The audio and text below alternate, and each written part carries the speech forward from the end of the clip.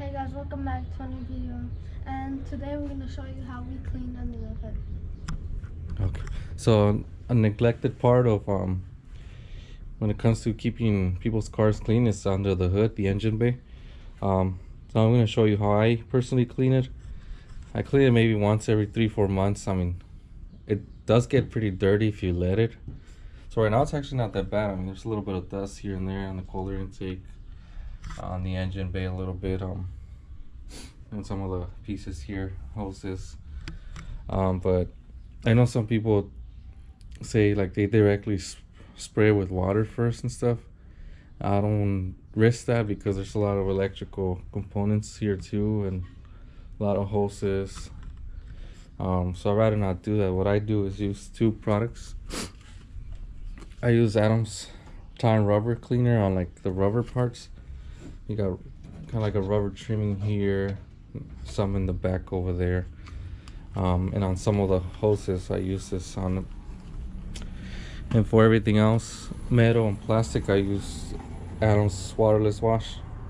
And if I don't see any hoses or wires around, I'll spray it directly on the surface and then just clean it up with a microfiber towel. And this waterless wash is pretty good too. You could even use it on your car's exterior. But yeah, and you could also apply the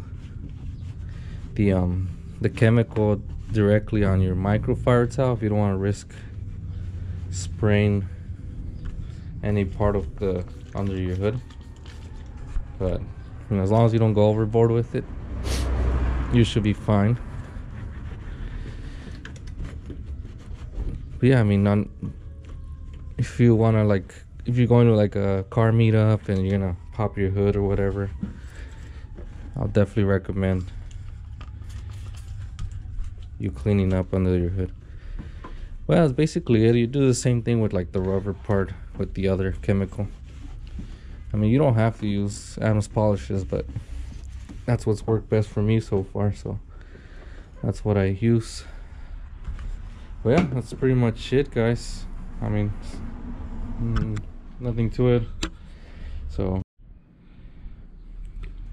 alright guys, so I skipped to the part where I'm finished. I mean, I kind of didn't go all out, but you can see how that looks way better now. You don't got all those watermarks. I removed most of the dust. The engine cover is a little tricky. I'm probably gonna go over that again, but see that back piece rubber had watermarks and dirt all over it. Okay, now it almost looks brand new. Over here, I think I showed you guys, it was full of watermarks up here. I got rid of most of them. So the chemicals work fine. You just gotta put in the work.